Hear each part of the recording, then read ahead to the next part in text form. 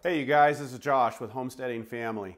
And you know, a wood cook stove has become very central to our homestead. It is how we heat a major part of the house and how we cook a lot of our food. But to make a wood cook stove work well for you, you've really got to know how to fire it properly. So today I'm going to take you through all the steps of using your wood cook stove.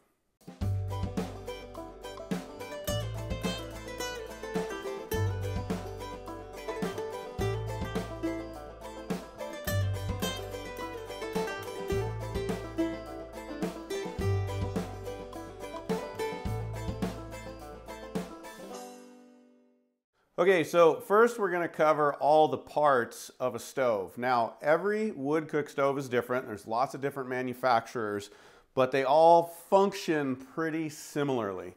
So you're going to have your cooktop. Your surface is usually going to have a very hot area that's over the fire, and as you move away from the fire, it's going to cool off a little bit so that you have different temperatures to work with. Next, you're going to have the oven. There are different size ovens. Usually you've got some shelves. This one's removable and we can put in different places. You want a thermometer. Most ovens today have them. Some of the older ones don't. If you don't have a thermometer like this in the door, you want one of the little thermometers that you can place in your oven. Next, you have the firebox. You usually have two accesses to your firebox. This is the front access. The grate is in there. This is where you're going to build your fire. You also have a top loading feature on most stoves to load your fire from here, and we'll talk about that more in a few minutes. Next, you have the ash bin, and because these are small, you have to maintain this regularly. Again, we'll talk about this in a few minutes, but somewhere you're going to be able to remove the ashes. Then you have the controls of your firebox, which is to control the airflow. There is usually a lower air control that allows you to increase or decrease the air. Sometimes there are two of these on the side. It just depends on the stove. Somewhere you're going to have a control that limits or allows more airflow through the flue pipe. It might actually be in the flue pipe. It might be in your stove. On this stove here, it's right in the top. We also have, and many stoves do, the ability to control how the air circulates around the oven so that you can control the oven temperature. Now, this is a really handy feature. Not every stove has this, but this is a bit of a warming box. You can see in here that Carolyn has some sourdough rising and she's got some yogurt culturing. You can also keep meals warm for somebody coming in late or out of the cold. And then, of course, we've got our tools. Every stove is different. This stove actually has several different tools that we'll get into in a minute. Some of them just have one, but you need those as well. All right, before you actually get to building a fire, you need to know a little bit about wood. It's really, really important to use the right wood in your stove for a good fire and for good maintenance of your stove over time. So, one of the key things is moisture content. No matter what kind of wood you have access to, your wood needs to be dry. And it's really handy to have a moisture meter, but you need to know that your wood is below 25% moisture. Otherwise, you're going to have a lot of creosote buildup and your fire's not going to burn as efficiently, and there's going to be more opportunity for flue fires, which you don't want. So I've got a few examples of wood here. The other thing you need to know is that a wood-burning cook stove is going to use smaller fuel than your traditional wood stove or fireplace. And so you need smaller pieces. You're going to need your regular kindling. You're going to use a lot of what we just call stove wood. Pieces in this size, maybe a little slightly bigger. We use this a lot for getting the fire going, which I will show you in a minute. And then a lot of your regular pieces are going to be this is about as big as it's going to get, maybe a little bit larger for banking the fire at night. And but what's really important to remember, again, is that moisture content. And something else that you may or may not have access to are energy logs. Now, for some of you, these might be really expensive. In our area, they manufacture them right here. They're a byproduct of the mill, so it's a really good use of resource. These are very dry, very dense, They fit into the stove very well and have a high BTU rating. So we will use these particularly if we're not up on our stock of firewood here on the homestead. All right, now on to starting your initial fire. And we are working with the stove completely cold. Once you get going and you're keeping your wood burning stove going, it's rarely going to be completely cold. But we want to start from scratch here. Say you're coming in the morning, just getting this thing going. It's burned out overnight and you're working with it cold. So some of the things I'm going to do right here when it's warm, you wouldn't want to do like grabbing the handles when it's hot. But right now, because it's cold, the first thing I want to do is check the ash bin. And you want to empty the ash bin regularly. On this stove, we empty it every 2 to 4 days. But this will pile up and limit your airflow, so it's really important to keep it clean. Now we keep a nice galvanized bucket here close by. Of course, you do not want to use a wood bin, cardboard, or anything like that for your ashes. You could have some coals in here. When you've been burning the fire, that could start a fire, but this galvanized bucket is perfect for this, and this just has to go out every couple of weeks.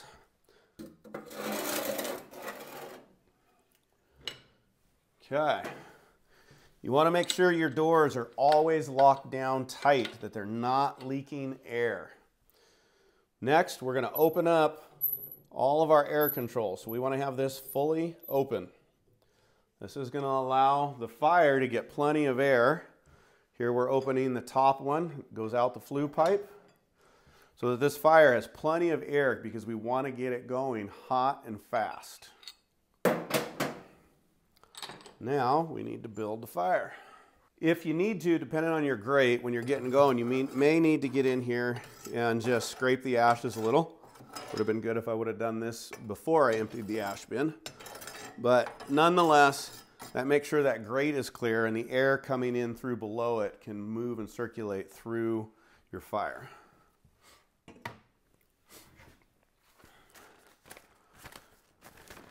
Now you can use newspaper, some cardboard, but you want to get enough newspaper in there to catch your kindling on fire.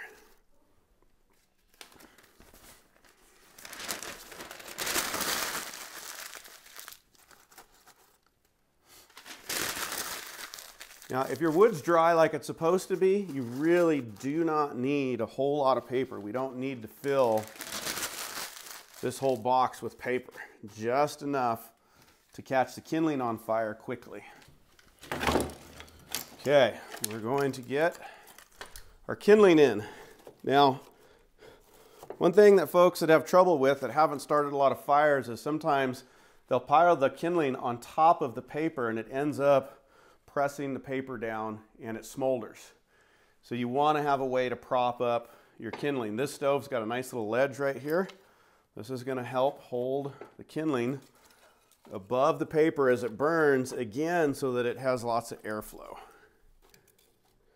Trick with getting a good fire going is enough space between the pieces so that the air will move through, but not so far apart that it's not catching the fuel quickly.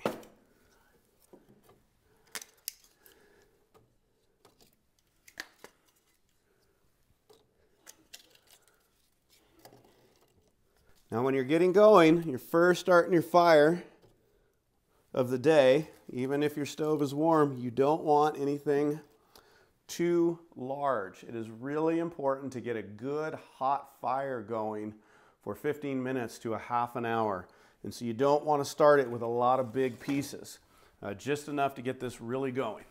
All right, so while this fire is getting going, I just wanted to share a little bit with you about how a wood cook stove works and why it's really important to get your burn going in a certain order, and particularly to get your fire going hot and quick. And you're going to burn a lot of fuel like this when you're first starting it up, and that's counterintuitive to some people. However, two things need to happen when you're getting your stove going. You're needing to heat up the body of the stove. A lot of them are cast iron. That's certainly my preference, is for a good cast iron stove. And this flue is cold all the way up through your roof. And so you need to get the pipe heated up. That gives your fire a good draw so that as you damp it down and as you use it throughout the day, you've got a good draw to draw the heat through, keep your fire burning without overburning it. So it's really, really important to get this fire going hot and quick, full open. The other thing that it does is it burns out any of the creosote that might start to build up in here, and it helps keep your flue clean and prevent flue fires.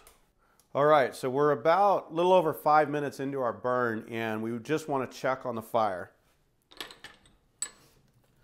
Okay, so this is burning good, but we've burned up some of our fuel and we need to add to it right now to keep it going really hot. And on this stove, I'm going to do this from the top.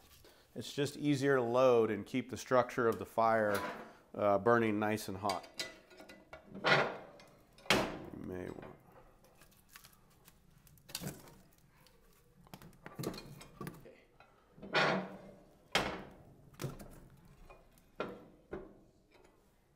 Okay, so the fire is stoked now and it just needs to keep burning good and hot for a little while. We consider a wood cook stove essential to just about any homestead. It is a very multi-functional tool. Your wood cook stove can not only heat your home and cook your food, obviously, do your baking for you. It can also heat your water for you. It can also keep a lot of different things warm. This is aiding in rising some sourdough, helping you with different ferments and incubating your yogurts and other cultures. Along with, if you needed to, and we've done this before in the past, you can even dry your clothes by it. Okay, so our fire is burning good and hot. It's been going for about 15 minutes. This flue is really heated up. It's too hot to touch, and we want to start to wind it down just a little bit. So we're going to close down the top air control. What that's going to do is start to bank the heat into the stove and heat up our stove better now that we've got the flue working. And for this stove, I just use this thermometer, and I'm looking for the oven to get up to about 350, 400. That's kind of our maintenance level for the day. So we've got to let it burn here just a little bit longer before we add our final fuel for the moment and go into daily maintenance mode. Okay, so we have been burning for about 45 minutes and the stove is getting up to temperature. We're a little over 350 in the oven, which is my gauge for having it heated up right about where I want it. So we are going to load it up one more time and we're good to go. Now, you can load at this point from the front or the top. I prefer loading from the top. Sometimes the bigger wood you want to get in at this stage is just a little easier to drop right in. Okay, so we've got a good little bed of coals in there. We've got some fresh, larger pieces in the firebox, and we want to go ahead and slow down the inflow. We've already closed the upper airflow, and we're going to go ahead and turn this. Be careful, these can get very hot, so you want a tool or something or a glove. And now, where you set this depends on what you're going to do for the day. If you're just heating the house and you're not cooking, you've got your stove up to temperature, you're going to shut this almost all the way, just a slight crack to keep a low burn, keep the heat going, and warm your house. And you can also usually at that stage boil water or put some things on to cook in here. If you're going to want to get several different items going on your cooktop, or you're going to want to use the oven, then you're going to have to make some decisions based on what you're doing in how you want the stove to fire, which mostly you're going to control with your lower airflow. You can open or close this to increase or decrease the airflow, which is going to increase or decrease your heat. And if you have a control for the oven like some do, you can also adjust that to allow the air to circulate, the hot air to circulate more over or around the oven or not if you're going to bake to get to your desired temperature. And you just manipulate that however you want to for the day.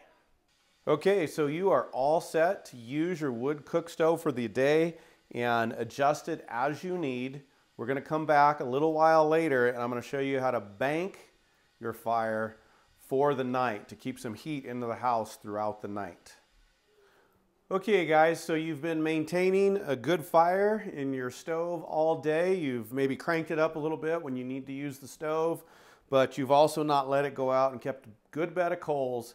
And while it's not dark outside for us, we're going to show you how to go ahead and wind it down at the end of the day and bank your fire. That is just how to create a nice slow burn so that you maintain coals all night long and keep some heat going into the house, and hopefully have some coals in the morning to start your fire with, and that just helps get the process going all the better. So let's take a look at our coals and see what we've got going here. Oh yeah, that is just about perfect.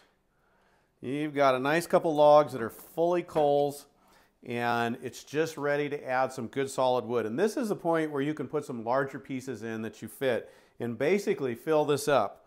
Now what we do want to do though in the beginning is go ahead and open your lower air control.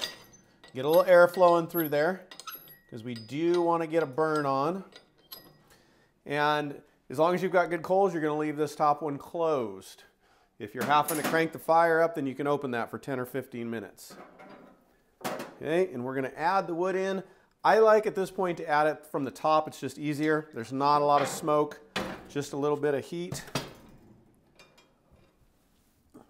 These energy logs are great if you have them. You don't need them, but they do real well overnight. And I'm just going to fill this firebox up. You can do that from the front, but honestly the top's a lot easier because you can get it full. Now we want to leave it open for just 10 to 15 minutes, burn off the moisture, and start to get those, getting a good burn on them. And then we will just close this down. And if you have an older stove, you can probably close it down all the way because you've probably got a few leaks in there. You'll get to know your stove. If it's a newer stove, you want to leave this just ever so slightly cracked. And it will, you know, the type of wood you have will burn differently, so you'll just have to learn with your stove and your wood where the exact spot is. But the idea is you've got a good bed of coals, you're adding some wood, you're burning off the initial moisture, and then you're just turning that down and you get a nice slow burn, and the heat from your stove will help keep heat there so that that burns all night long and keeps your house warm. And like I said, hopefully you've got some coals to get started with in the morning. That's it, guys. I hope this video has helped you and inspired you to either get a cook stove, think about having one and all the benefits of it, and certainly tune up your game a little bit with using your wood cook stove. We'll see you soon.